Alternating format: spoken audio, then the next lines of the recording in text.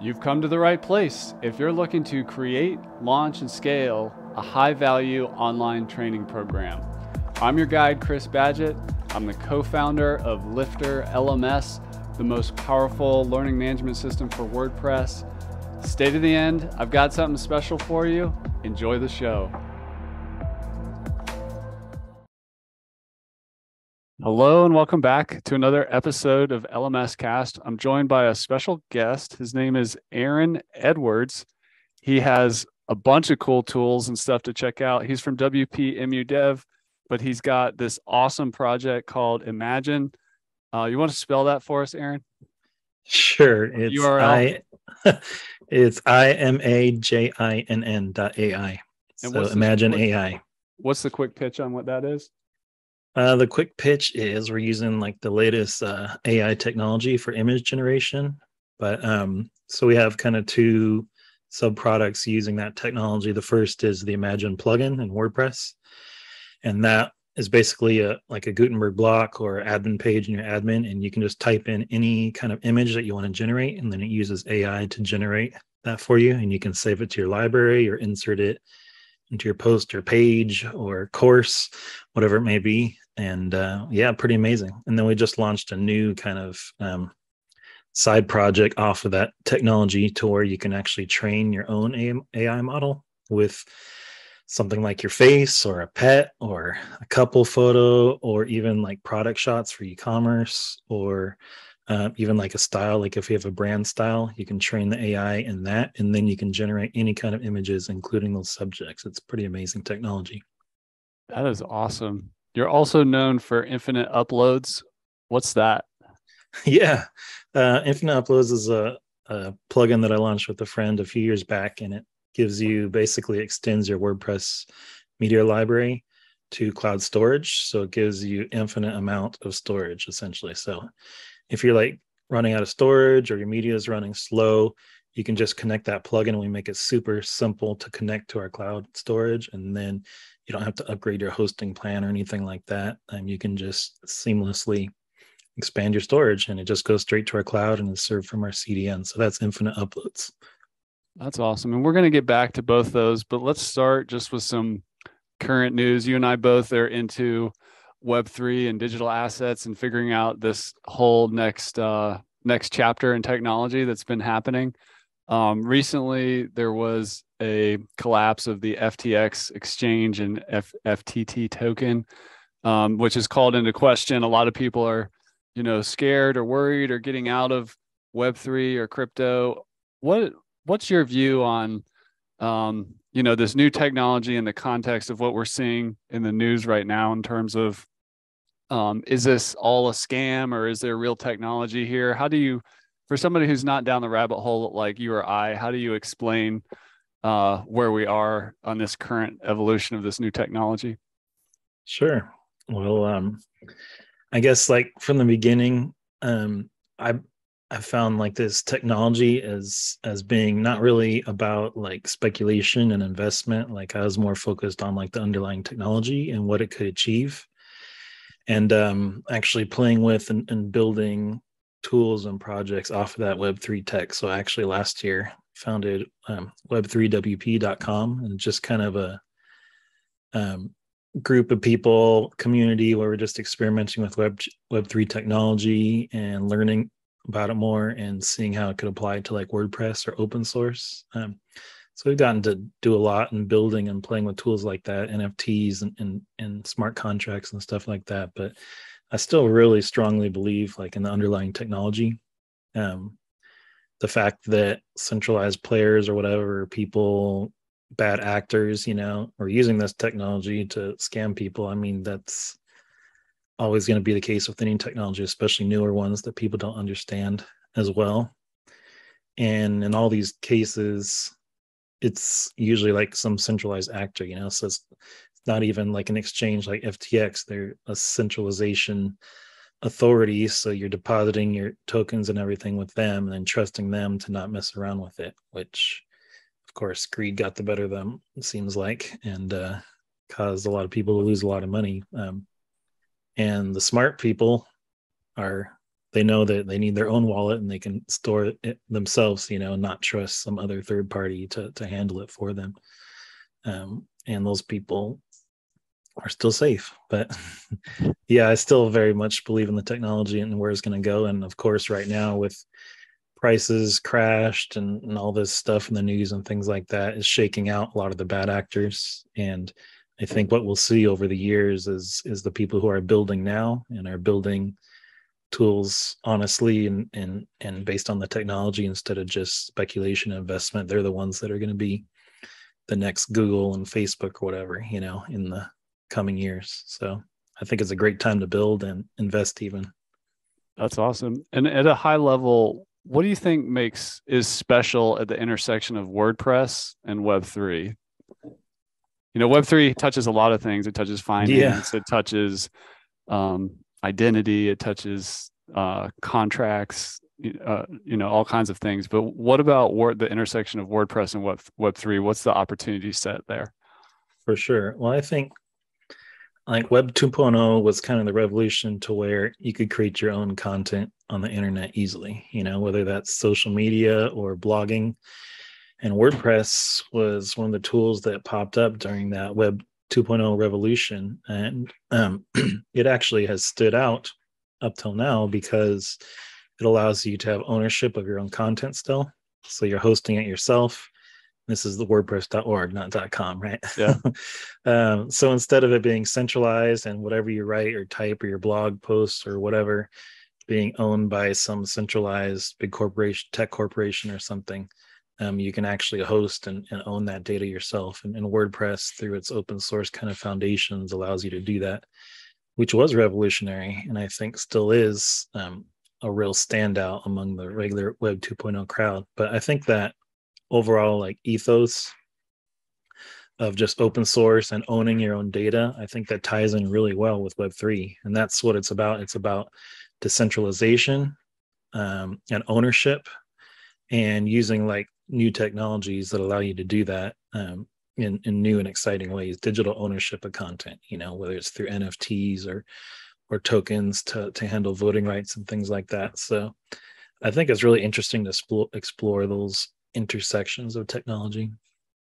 You think there's how do you think about like a website being decentralized? Is that even possible? It seems like with WordPress, you still have like hosting, you have to have a centralized host, but there's things like Filecoin and all this technology behind that for decentralized file storage or whatever. But I mean, not everything needs to be decentralized, I guess. And maybe, I don't know. I just kind of wanted to, if we look at WordPress specifically, where most people are building websites and web applications, how will that be impacted the most by Web3? And can a website or a web application become truly decentralized coming at it from a WordPress angle? Yeah, I mean, there's some ways, like, for example, right now, there's still a lot of centralization if you're hosting your own WordPress site. So you got to buy a domain. And a domain you're buying from some organization, some corporation, and you're trusting that they're not going to take it away or remove it, or the government is not going to have it taken down, So that's one issue. I've had domains that have been taken offline just because someone filed a false report that it had malware on it.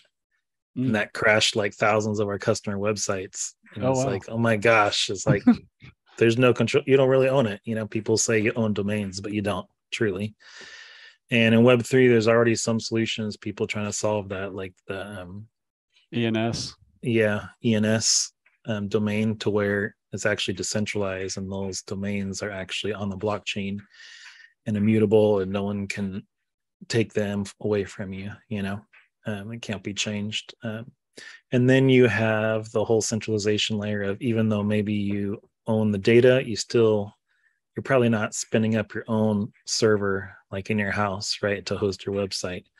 You're probably renting servers from some web host. And so you're trusting them that they're not going to take it down because of their terms of service or whatever, or because they don't like what you're posting, or because people file DMCA claims or whatever, or fake legal threats against them, for hosting your content. We've seen a big trend for censorship, lately on the internet.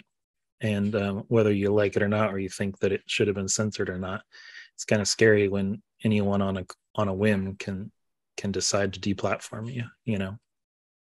So you could own your data, but you definitely can be scrubbed from the internet. So there are things with Web3, like you mentioned Filecoin and stuff, IPFS. That's a decentralized file storage, and it's actually possible to host websites with that now, at least static websites. So you can point your ENS domain at your static website that's hosted in actual decentralized storage, and it can't be taken down. It can't be stopped, basically. And it's actually spread out, if I understand this correctly, across a bunch of people's unused computer processing space that have opted into the network, right? Yeah. Which is fascinating because that's kind of efficient or environmental or whatever. It's like it's using unused resources for a purpose. It's kind of cool. Yeah, for sure. I'm also excited about there is one blockchain called DeSo, short for decentralized social. Basically, they kind of built a new blockchain from the ground up that could handle like large amounts of media, like for example, Twitter equivalent or blogging equivalent of data. And that's actually all stored directly on the blockchain, where it's essentially a decentralized database. So when you write a blog post or your tweet or whatever it is, it actually goes on the DeSo blockchain, where it can't be removed, where it can't be scrubbed or anything like that, and where anyone can spin up their own Twitter or their own Facebook or their own WordPress.com and pull from that data that decentralized database. It's permissionless. Anyone can access it and index it and create their own front end. So I think that'll be really interesting to see if we can integrate like WordPress using that as a database backend of some sort. That's cool. That's super cool. And drilling into what you've been up to at Web3 WP. As of this recording, there were two main projects. One is the WAPUs, which, if you don't know, is it's basically like kind of like the mascot of WordPress, the little character, and individuals and companies and certain events kind of make their own character with their own branding and style and stuff like that. That's what a WAPU is. But can you tell us about that and the core contributor NFT project? Yeah, sure. So you may have seen like on the WordPress news or whatever last year, we actually took the WAPU concept and kind of design, and we had some designers and stuff, and we actually created 2,222 completely unique WAPUs. Yeah. And we minted them as NFTs and sold them as NFTs so people could collect them and stuff. And that was kind of a fun way to, both for me to learn like smart contract development and some of those underlying Web3 technology of NFTs, and educate people. Like we released all that code open source and tutorials and everything like that. And also to raise a little bit of funds just to kick that project off, web3wp.com. And so that was a lot of fun. And then the next project that we've been working on is the core contributor NFT, with the idea of being rewarding people who contribute code to WordPress. So right now, if you contribute on that WordPress about page and the announcement post, you can see like your name there, and sometimes your avatar, just saying, hey, a way of thanking people, recognizing people's contribution to open source. But we were thinking it'd be really cool to use Web3 tools like NFTs or tokens to be able to reward those contributors so they can mint like a collectible NFT for each WordPress release that they contributed to. So we've been working on that, and actually just last month I had all the 3D commemorative coins, that will be the NFTs. So we had those completed by a designer, and so hopefully should be rolling that out in the next few months, to where people can actually mint for free the collectible NFTs. Yeah. That's cool. Any hints for the future of the next Web3 WP idea or concept, or not yet? There is another one. We actually started work already on like a Web3 plugin for WordPress. Okay. So right now it allows you like single sign-on, so you can use your Web3 wallet like MetaMask to sign into WordPress and create a user account. So that's really cool. So you're actually using your own private secret keys, that only to actually sign into WordPress, and that can work across any number of WordPress installs. So that was kind of like the first feature we added. And the next ones are probably going to be token gating, to where you can use it kind of like a membership site. So if people own a certain NFT, collectible, or whatever, or token, then they would get access to private content or things like that. So that way you can use like NFTs as like a membership thing. Is Um, that, would that be a plugin or would that involve a third party? yeah, that would be part of the plugin.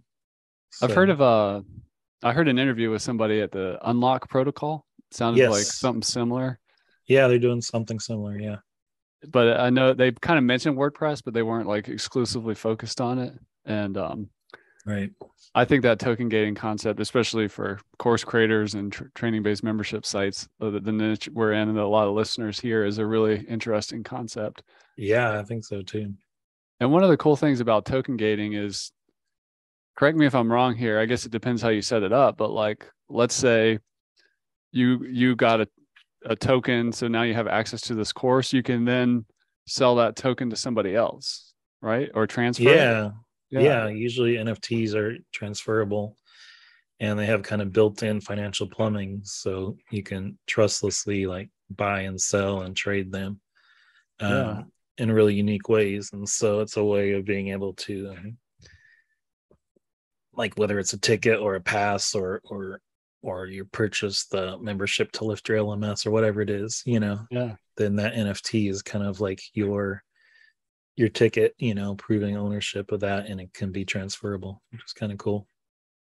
You mentioned like LifterLMS as an example. Like I see in the future plugin licensing being like that, like software licensing being NFTs that are Right. more easily managed and transferred around. And I think it really Yeah, changes the game and how we think about affiliate marketing and all kinds of things. But most importantly, just access to the software or rights for to. sure. And you could do cool things like coding royalties into them. So Yeah. say someone bought your Black Friday deal as Hmm. an NFT, and then later on they want to sell it, like when they're not using it, then they can sell it for more. And then every time someone sells that membership, like, to perpetuity, either you get a commission on each sale, or they get a commission on each sale, or some Yeah. combination. You can actually tie that into the code, so it's enforceable, and just the way it works. It's kind of cool. I think that's fascinating. How far out do you think this future is where NFTs are more mainstream, like, and more used for just kind of normal things outside of like art that we see a lot. People think of it as like art now, but like Yeah, more utility, tickets, licensing, things like that. I mean, I think it's starting to happen a lot. Yeah. I mean, besides every major brand having their own NFT already, during kind of the boom in the last year, Yeah. um, there are a lot that are doing different tickets and things tied to that. A lot of it is going to be, kind of simplified to where you might not even realize that it's an NFT in the back end, that it just seems like a normal digital thing that you purchased or whatever. Especially gaming is a huge area where that's really taking off right now. So a lot of games, whether you know it or not, like when you buy assets in them, um, well, there's like a skin or a dance or whatever it is, Yeah. um, in that game, it's actually an NFT. So it could actually be like traded or portable or whatever, um, within that game, or even potentially between different games, as That's cool. compatibility layers are figured out. Yeah. Yeah. I think that's part of the challenge is like NFT and then non-fungible token, and then these wallets and things are a little hard to use for the mainstream or whatever. And Right. when it Yeah. kind of fades into the background and just powers reality is Yeah. when it really goes off big. And like you said, it's already in a lot of places and we don't realize it. Yeah. One, could you kind of, since you understand the space so well, one of the things online educators run into is um, certificates, like certificates of completion, and maybe also the whole trust issue. Like if an employer is trying to hire somebody and they see a certificate, but they want to make sure it's real or their education Yeah. history is real, proof of merit, um, certificates on the blockchain. Can you kind of speak to the future of where we're heading, of what's possible with like somebody's educational history and how that works in Web3 or could work? Yeah, that's actually a really great use case. I haven't thought much about it, but definitely there's things that are being worked on called like a decentralized identity, and that would be a way to use the blockchain to prove like your real identity, or even a online identity, like a pseudonymous identity, to where, for example, a lot of times now you have someone on Twitter or something, they may have a huge audience, whatever, people trust them, but they don't know who they are in real life. They know their Twitter handle username, although that could be taken away and it can be easily copied by anyone, um, who are trying to pretend to be you. But using Web3 technology and things like ENS is one kind of early attempt at that. But you can prove ownership by signing things, or like when you create like an NFT or things like that, you can prove that you were the true creator, because it's all tied to your cryptographic key. No one has your cryptographic key, so you're the only one that can sign messages and prove that you are that true person or true owner or true identity. So when it comes to any kind of like organization or educational institution, they could definitely do that. When they create credentials and things like that, those can go on the blockchain. And NFTs are kind of like a great use case or something like that, because you can store a lot of metadata and different things with that. And you can tie that to like that specific person or whatever, so they can prove that they're the true owner. And you could even turn off transferability, things like that. So there's something called a soulbound NFT. Have you heard of that? I haven't heard of that one. Yeah. So that's kind of a great use case for that. So the idea being that it's an NFT and that it's one of a kind, and only one person or one wallet can own it at a time. But that once it's issued, it's tied to a specific identity or cryptographic key, so it's non-transferable. So that's something great for any kind of credentials or things like that, where you don't want someone to be able to, sell their diploma to someone else or transfer ownership on the blockchain. So that would be called a soulbound NFT. So that'd be like a great use case for that kind of thing that you're talking about, for sure. One of the things to share just that really opened my mind to this whole world is like we already kind of live in it. Like when you're born, you get like a social security number and then you have a driver's license. Like these Right. contracts and these credentials already exist in a very centralized way in some database. Mm-hmm. And this is just like an evolution of that technology for the better, in my view. Uh, For sure. yeah, it's what I'm saying is it's not like this everything here is all new. It's actually better ways of doing things, from even like real estate deeds, it's a contract, or Mm-hmm. a relationship at work, like an employment agreement, it's a contract. That we're trying to Yeah. make these things better through this tech. Yeah.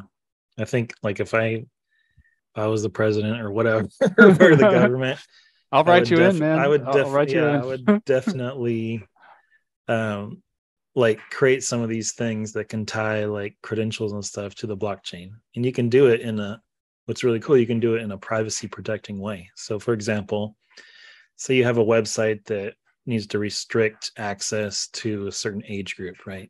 Like Mhm. you can't, you have to be over 13 or whatever to access or buy this or whatever it is.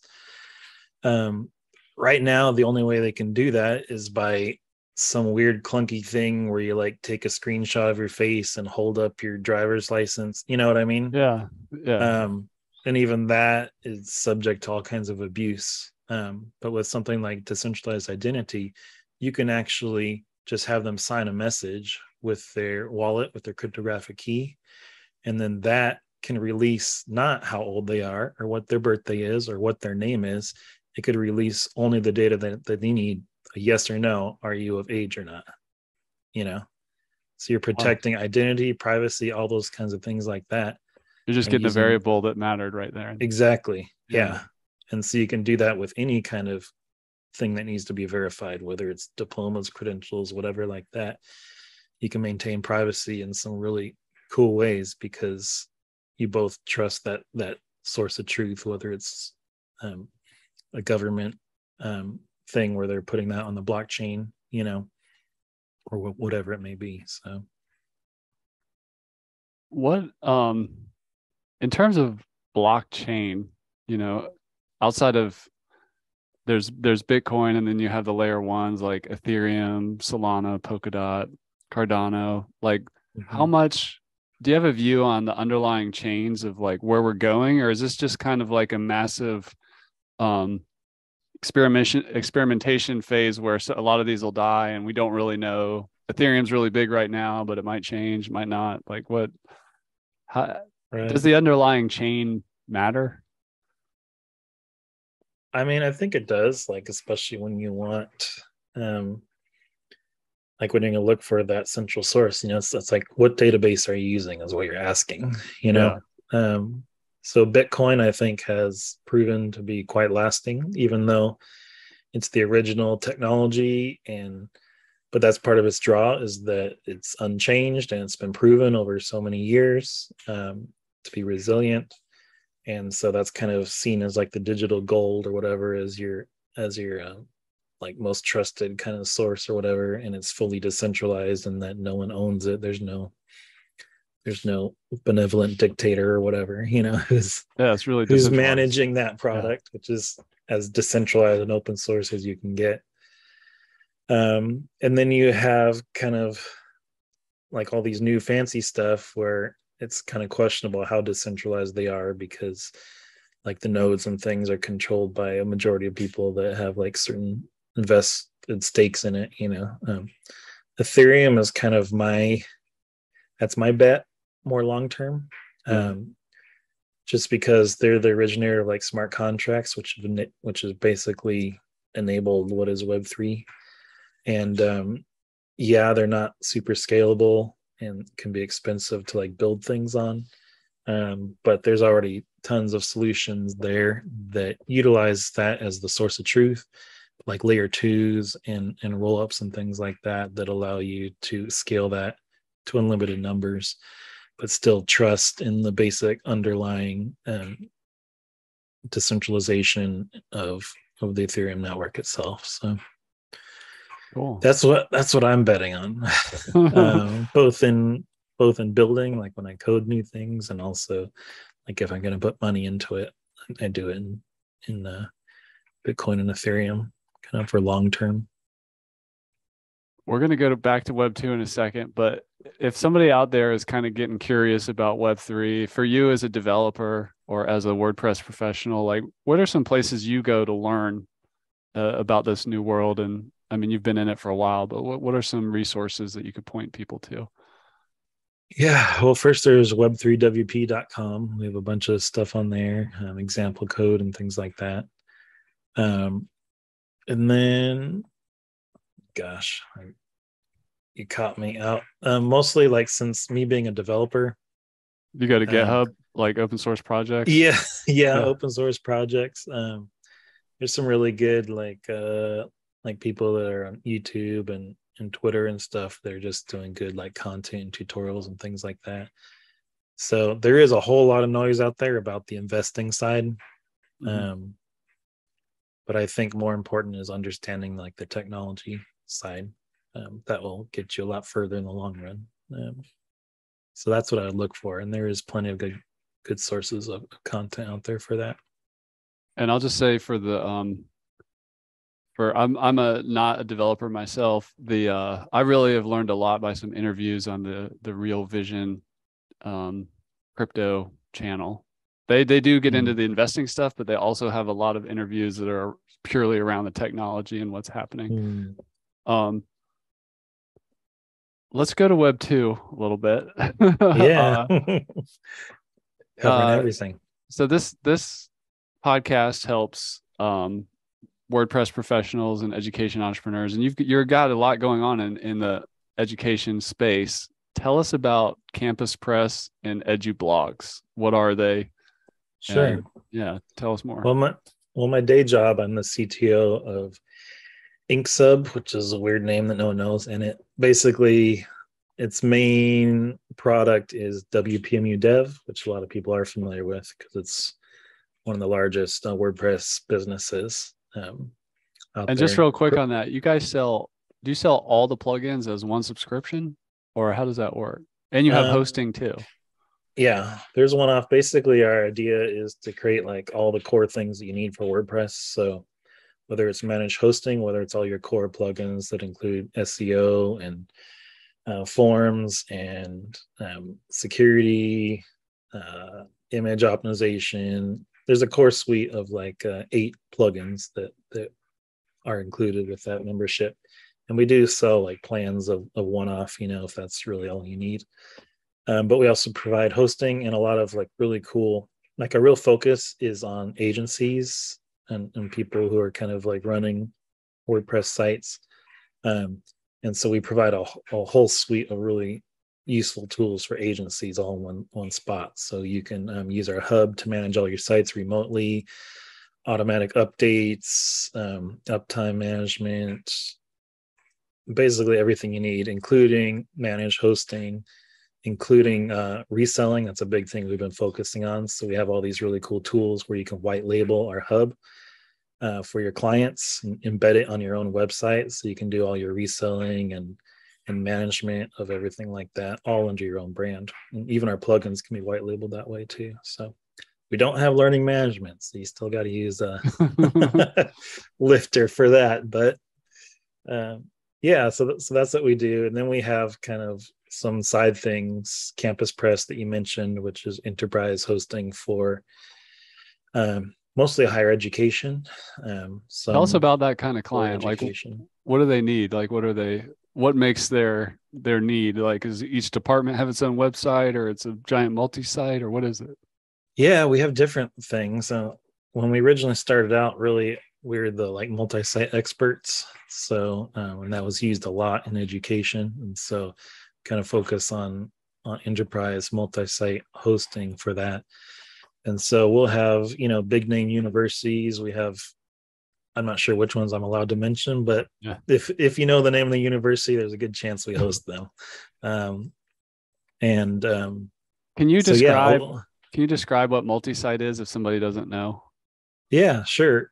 Multi-site is basically something that's kind of secret and hidden away in WordPress that you can enable, and it allows one WordPress install to manage an unlimited amount of WordPress sites. So they share the user base. So like your same user login can be used across hundreds of different blogs or sites, and they share the same code base. So if you have one set of plugins and themes installed, then all those sites all share that same code base. So if you need to update WordPress, instead of updating 100,000, we have clients with 100,000 blogs, or more, hosted on us. And so obviously that's not really scalable to be updating or managing your plugin updates for 100,000 sites.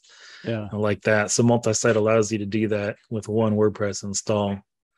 But of course, at that scale, you need a pretty big, powerful hosting provider, and that's what we provide. What you offer as well. What's an example like structure of a university's web property? Like, yeah, like what do they have? So we have different ones. We have one that they have. Basically, it's under their main domain, I think, and then like they have students, they can each set up their own kind of portfolio site blog, and that uses like a predefined template and theme, and it's all powered by their single sign-on. So they're still using their university login to create their blog and to sign in and stuff like that. And they create their own little portfolio site when they start as a student, and then throughout their time as a student, they're actually updating their portfolio there. So that's one use case. Probably our most popular is it'll be like one setup, and they'll use it for all like the sub sites for like different departments or groups or organizations, like sub organizations. So Like because the a lot of business times, school or the yeah, a lot of anthropology times department. in higher ed, they'll have every like little group, whatever, they say we need our own website, or we need to be able to like have our own blog or updates or whatever it may be. So that way they can just create one big install, and then it's super easy for them to use like a shared theme and design style and plugins and stuff like that, so that they can create their own like little branded like sub portals, for the different sites for the university. How's that? Does like the university typically have like an IT department with some WordPress pros in there that interface with you, or are you guys doing all of it, or how does that work? Yeah, usually there's someone, the geek, the resident geek, and they're Yeah. they interface with us, so we manage the hosting. And then at that level, it's very much kind of like WordPress VIP, to where we're reviewing and vetting every like line of code that they want to commit or Yeah. push customization, to make sure that it can scale and that it has the security that the customer needs and things like that. So they're kind of interfacing with our developers, and we do some custom client work for them too. Sometimes That's if they cool. need like a customization or theme built or things like that, then we do that. That's neat. WordPress at scale in universities and EduBlogs. Is that what you said? The thing where the students have their own blog? Is that what EduBlogs is, or is that something else? Yeah, EduBlogs is kind of like our WordPress.com, but for education. Okay. So that's targeted at mostly like individual teachers. So if like a campus isn't trying to have their own custom thing, then Hmm. a teacher can spin up an EduBlog, and they can have their students like register like underneath it, and they each have their own little blogs and use that for teaching and things like that. So yeah. That's awesome. Well, let's land the plane back to where we started, which Yeah. is uh the Imagine AI, and then let's start with infinite uploads, since that's more just as we talk about WordPress site management and stuff like that. Tell us about that, and also how much of that can get involved in video Yeah. hosting, like, because I get this question from course creators who, Hmm. they may not want to put their stuff on Vimeo or whatever, Exactly. Have but the then there's ads the and stuff. challenge. Yeah, yeah. So tell us about it. Or and Amazon's like too hard to manage or whatever. So Right. yeah. Yeah. So like kind of the idea is infinite uploads was just making like cloud storage accessible to the masses. Because there have been other plugins like a S3 offload plugin and things like that that allow you to extend WordPress to like cloud storage, but it's very complicated to set up, and you have to get all the permissions. Then you have to get a CDN somewhere else and configure that and all the DNS, and it can be a mess if you're not really technical person. So our idea was just to make it super simple, where you just click connect, and then that creates all the storage and secures it and sets up the CDN for you and handles the syncing of media back and forth to the cloud and all that, just with a few clicks. So that's kind of the idea of infinite uploads. And that is a huge pain point for large sites, whether it's like a multi-site or especially probably learning management sites that have courses and stuff. They can have a lot of media, and they PDFs. need, yeah, PDFs or whatever it may be, Yeah. and need to be able to handle all that. So I think infinite uploads is pretty helpful with that. As far as video, um, it works great for that too, and that uploads it and serves it from our cloud. But a lot of our customers, that's one of the things that they probably are most asked for features. They say, oh, we don't want like to use Vimeo or something like that. Because yes, you can encode your own video, then upload it, and then embed it in your plugin or video player or whatever.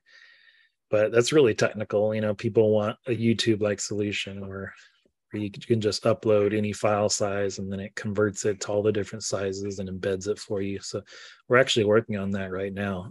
It's in development. So that's going to be an add-on for infinite uploads to make it super easy, to where you can just upload your video file, and then it creates 5 or 6 different versions for all different sizes and browsers and devices and everything like that, and has a fully customizable player and different things like that. So that'll be great for people who are doing online courses, because I know that's a huge need for them, so they can do that without. So not only is it encoding, it's hosting and embedding and customization and all that. So yeah, that's coming soon. All right. Well, that's infiniteuploads.com. And let's go back into Imagine. That's IMAJINN.ai. So there's a challenge with WordPress sites where we want to put in a picture, but we don't want to get stuck with some copyright infringement, or we don't know where to get high quality pictures. Right. Tell us what we can do with Imagine. Well, I'm sure you'd have to be under a rock to not have seen like all the developments in the last few months. It's been crazy, starting with Dolly from OpenAI, and then Google demoing their own stuff. There's this called ImageGen, I think, and Facebook has their own. And basically, these are large AI models that have been created using billions and billions of images scraped from the internet, and labeling them, tagging them, connecting them to text that describes them, and then training these giant AI models that allow you to, just by typing in what you want to see, create an image or artwork. And it's just magical the first time you try it. There's no other way to describe it, that you can type in what you want to see. I tried it, and this is on my phone. I just typed in like shaman in the forest, and Oh wow. this really cool picture came up. I was just like, Yeah. it's the first time you see it, you're like, whoa, that's wild. Yeah, it's magical. There isn't any Yeah. other way to describe it. Yeah. And so these other models that were developed and kind of announced and showed off and stuff, they've been closed this year. OpenAI gave they had a waitlist access. Everyone was trying to get in, but they're very restrictive of what you could do with it and how you could use it. In fact, it was only, I think, last week that they finally created an API, a limited API, so that you could start to try to integrate it into other products. But what actually happened is some millionaire who's like, I love AI, is really cool. I think he's actually like some hedge fund guy. He a few months back, he's like seeing what's going on, and he's like, I'm just going to donate a bunch of money and to a group of kind of an open source group of AI researchers, and say, okay, I want you to build your own model that we're going to release open source to the public. Because, and this is called stable diffusion. And see, the problem with AI is it hasn't been accessible to the masses except through big tech corporations, because first of all, this technology is like so new and revolutionary, but also like to train a model of that size, it costs hundreds of thousands of dollars in compute time, for paying for all those GPUs in the cloud to be crunching all those images and to train the models, So it's not accessible like for someone just to create that themselves, because it costs a lot of time and a lot of money to do it. Even if you can gather enough data, when you have tech giants like Google and Facebook, I mean, they have unlimited amounts of access to data that they can use to train this stuff, in huge budgets. So anyway, so he donated a bunch of money to be able to train this model called Stable Diffusion. And so it was released at the end of August, very beginning of September. And the minute that came out, it was like off to the races, the power of open source. Yeah. And of people building products, of developing new technologies and ways to adapt and use that model, that base model, to do new and exciting things, has been amazing. So as soon as that came out, I was frantically looking, okay, this is amazing. It's the new gold rush, the AI gold rush. How can I get that to run like in WordPress, or be useful for WordPress? And so that's when we dropped that plugin called Imagine, which you can use right now. It's on the WordPress. Is on the repository. Yeah. Cool. Yeah. And the only downside is that it takes a lot of compute power to run this, we actually have to spin up like cloud servers with A100 GPUs, which are like a $20,000 GPU. to run it at any kind of like useful speed, um, like even if like they've only recently gotten it to work on like the latest Macs, and that takes like 1 minute for one image. So that's comparison, and the compute power that it takes to do this. So what we do is for the plugin is we actually give you a certain amount of free credits so you can try it. You can generate a whole bunch of images, see how it likes, and then we have some paid plans if you want to get more credits or subscribe to a certain amount of like credits to use. But the idea is that you have this right within WordPress. So when you're creating a post or page or course, you can just click that button to insert that new Gutenberg block, or use our admin page where you can do it. And then you can just type in what you want to see as an image. So whatever it may be, you're only limited by your imagination, Empowering the visionaries. I love that. Exactly. Do you have some statement that's like, a lot of people kind of sometimes make fun of the metaverse or, I mean, it's a term, like Facebook or Meta's thing where the people don't have legs or whatever. But if we actually think optimistically about the future of online learning and the metaverse or whatever, like what do you see out? Like what is the big opportunity with the metaverse, and how is it different from perhaps just websites or the metaverse of learning? What would you like to see happen? Yeah, I think a lot of that is still to play out. Like, yeah, of course, like with Facebook or Zuckerberg and all this tying kind of metaverse to being VR necessarily. Like to me, like I have my own definition of metaverse. Like to me, think about how much percentage of your time you spend behind a screen now, right? Mm-hmm. And compared to 10 years ago or whatever. And to me, like the metaverse really is just a continuation of us moving our lives into a digital world. So, I mean, now your job is through a screen, your friends are through a screen, your social life is through a screen, your entertainment is through a screen. And so I think that we're already in some respects living in a metaverse. And so it's just a matter of where you're going to be spending that time hanging out or working or whatever it may be. So I'm not convinced that that's going to be VR. I mean, I think that'll be part of it, but I don't think that anytime soon we're all going to be living and doing our work and everything goggles. in goggles, but I think as a trend, that's where we're going. And that's where like LMSs, that's just a part of that, when it comes to learning in the metaverse, in that digital world, and being able to make that accessible to more people, without geographic restrictions, time restrictions, things like that. So I'm sure there'll be like new developments, like being able to do learning through VR or things like that. There's stuff that are going to be really powerful, using those tools and stuff. But I think more in general, it's better to think of it as just the overall trend of us living more and more in the digital world, and interacting more in a digital world. And one piece of advice, it's good to get out of the building and not spend full time in the metaverse. As a WordPress professional, we go to these things sometimes called word camps, and I actually met Aaron in person recently outside of the metaverse. And that was good to see in person. Because you're right, we do spend, I probably spend at least my work life, 99% of it online. Right. Yeah. So that 1% is cool to get out, maybe more than 1%, but well, that's Aaron Edwards. He's at Infinite Uploads. You can find him at imagine.ai. You want to spell that for us one more time? Sure. IMAJINN. AI.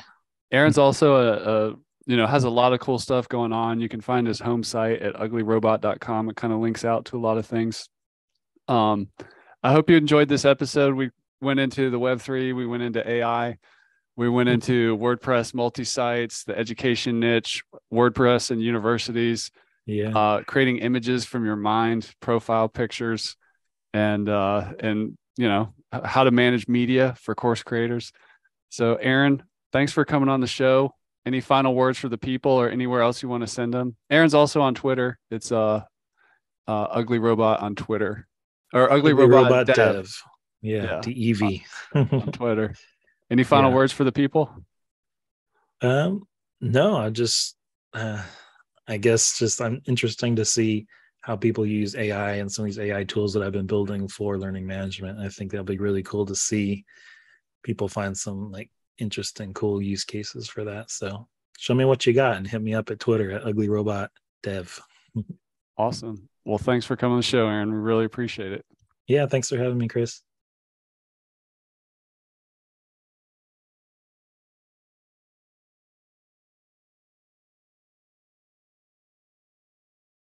And that's a wrap for this episode of LMS Cast. Did you enjoy that episode? Tell your friends and be sure to subscribe so you don't miss the next episode. And I've got a gift for you over at LifterLMS.com/gift. Go to LifterLMS.com/gift. Keep learning, keep taking action, and I'll see you in the next episode.